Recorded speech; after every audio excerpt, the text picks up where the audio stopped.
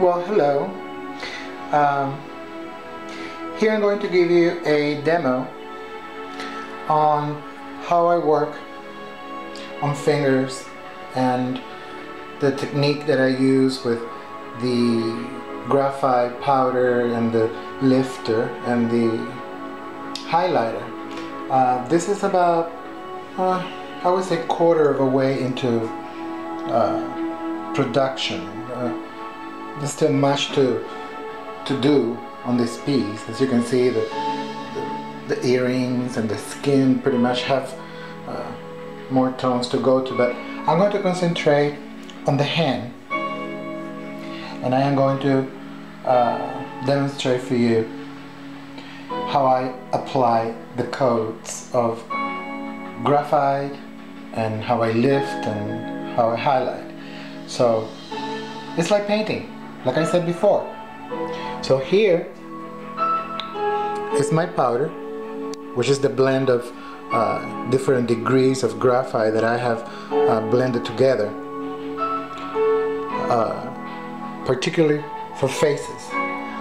This is not just a bunch of graphite sticks that I threw together and came up with that idea. No, these have been blended with different degrees of softness and hardness, and to give me the degrees that I need for easy application.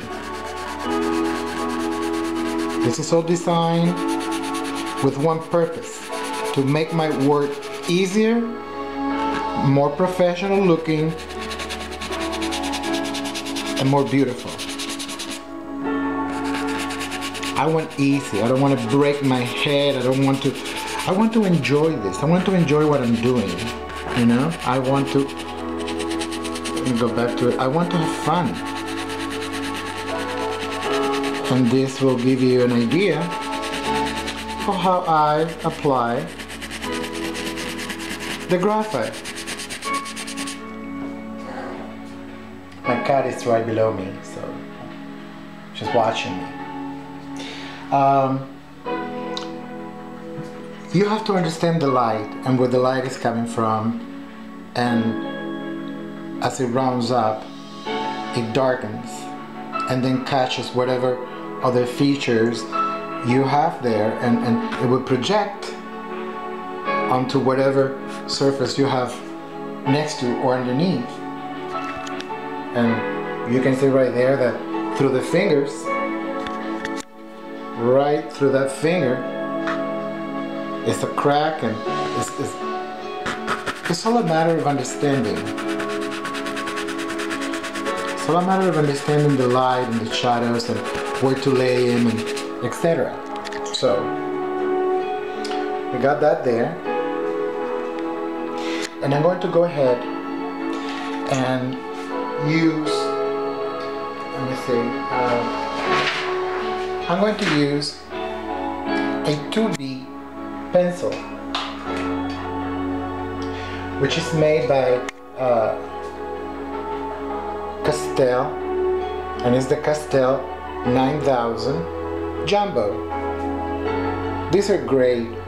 I really enjoy using these pencils. They're big, the lead is thick, and it's really good quality pencils that they do. Well, they've been around forever, understandably so, but I highly recommend these pencils. I really love them. So after you added a layer of graphite powder, you will come with your graphite pencil and will begin to add a bit of deeper value to the area, which will allow you to separate the finger from the forehead. And the only way to do this with this technique is with a very sharp pencil.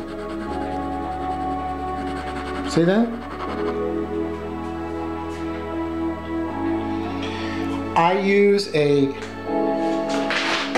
paper Remember that we talked about this? I use a paper to separate my hand from my work because fingers have oils. There's a hair in there from the brush. Fingers have oils. And you don't want to transfer oils from your greasy hands, your clammy paws into your artwork. I see artists that go, look my hand. Look how black it is. Look at my fingers. They're all black. So what? That's unprofessional and that's totally uncalled for. You will never, ever, ever have any contact whatsoever with your hand and your artwork. Natural oils, for once, will transfer to your work and they will create spots. You don't want that. You don't want that at all. This is realistic drawing, but I don't want my work to look like a photograph. All the hyper realism and all that. Oh wow, is that a photo? Is that a painting? Is that a photo? If I have to be asking if this is a drawing or if this is a photograph, something gets lost in translation. Photos are for cameras to take. Drawings and paintings are for humans to make. Artists. I don't want my drawing to be confused for a photograph ever. I don't want my painting to be confused for a photograph ever. I'm going to give you enough information on my work and I will leave the rest for you to process. That's the beauty of art. The beauty of art is to give the viewer enough information and allow them to go on a journey of discovery and wonder. That's what art is all about. Appreciation. But I don't want my artwork to look like a photo. I leave that for cameras. You see?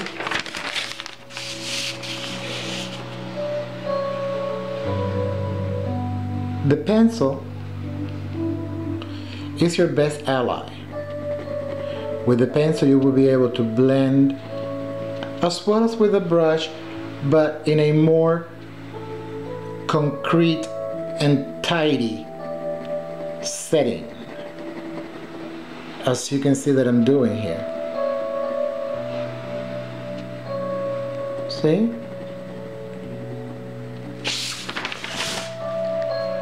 That's quite lovely actually, you know? I'm going to go ahead and mark the limit, which is the further darkest shadow, to separate the fingers from each other. And this is how I do it. See? Little by little. Makes like a scratchy noise. But it's all good. You see? Beautiful. Now, we're going to go to the lifter, which is right here. The lifter is the powder that will give you glow and texture. So, blending slowly over the graphite that you lay first with the brush and then with the pencil, in circular or up and down motions, whichever works for you best. I do like this and I do like this, and it's all pretty much up to you, where you feel more, what comes more natural to you. That's what I think it should be.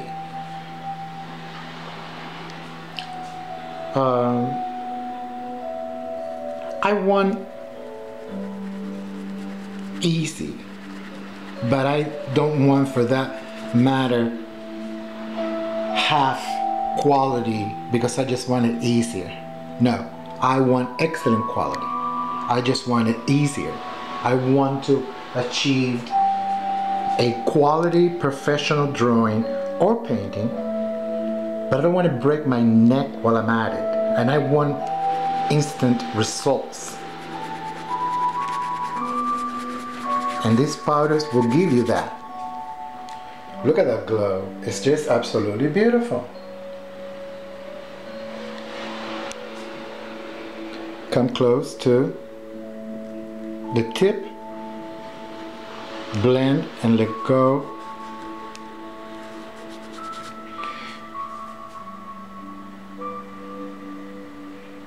Just beautiful. I think you're getting the idea here of what I'm trying to show you.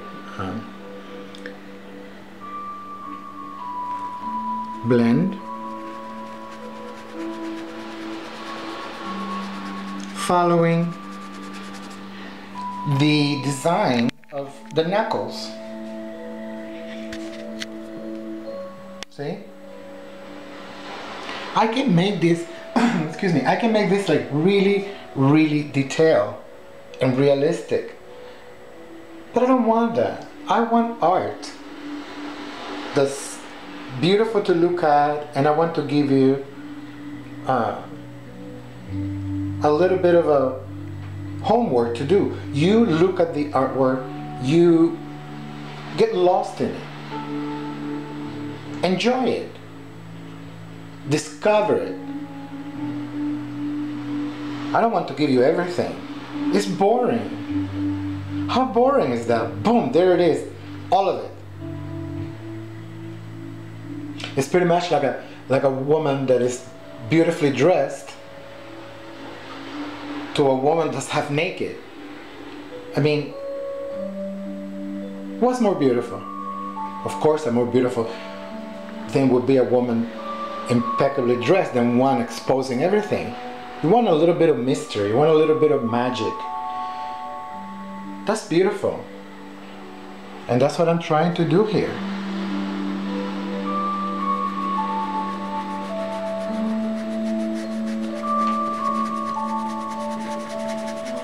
See that? With each application,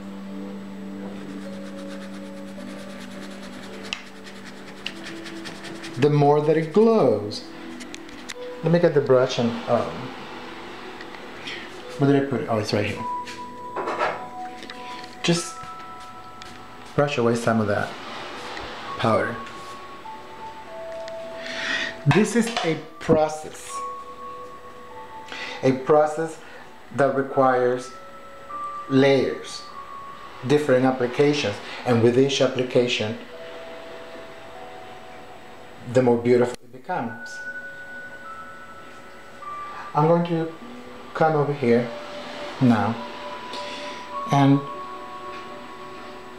begin to let the lifter travel a little bit inside that area right there, so it won't be so.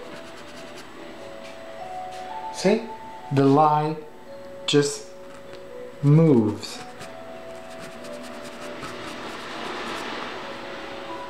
Softly, it travels in.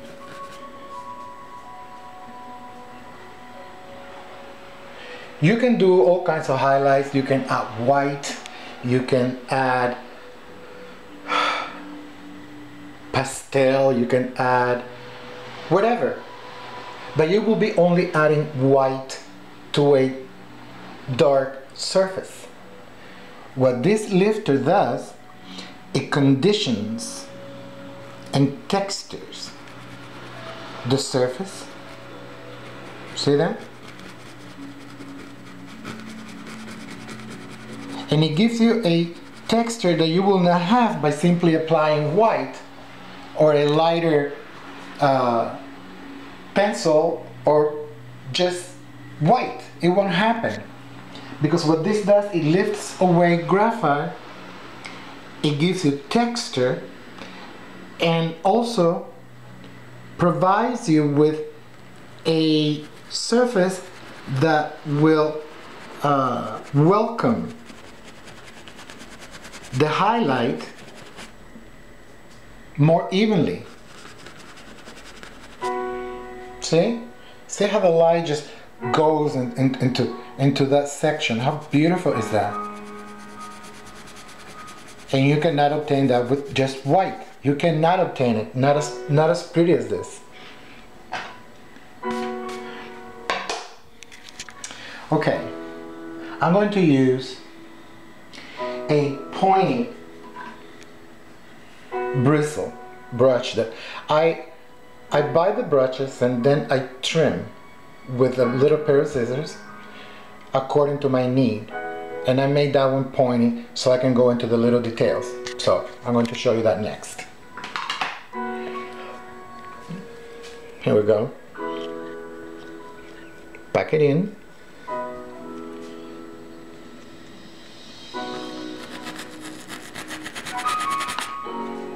See that?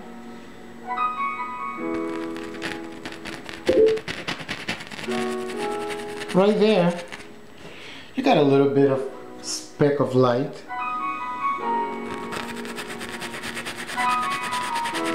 Just enough. Enough to tell you, oops, look, that's where the light is hitting. And then, further down the line, when I do other tutorials, I am going to do eyes, I am going to do hair, I am going to take more time, but for now I said that I will give you a taste of what the application of the powder, graphite, and the lifter and the highlight can do to your drawings. I hope you enjoyed it. See you soon, and thank you.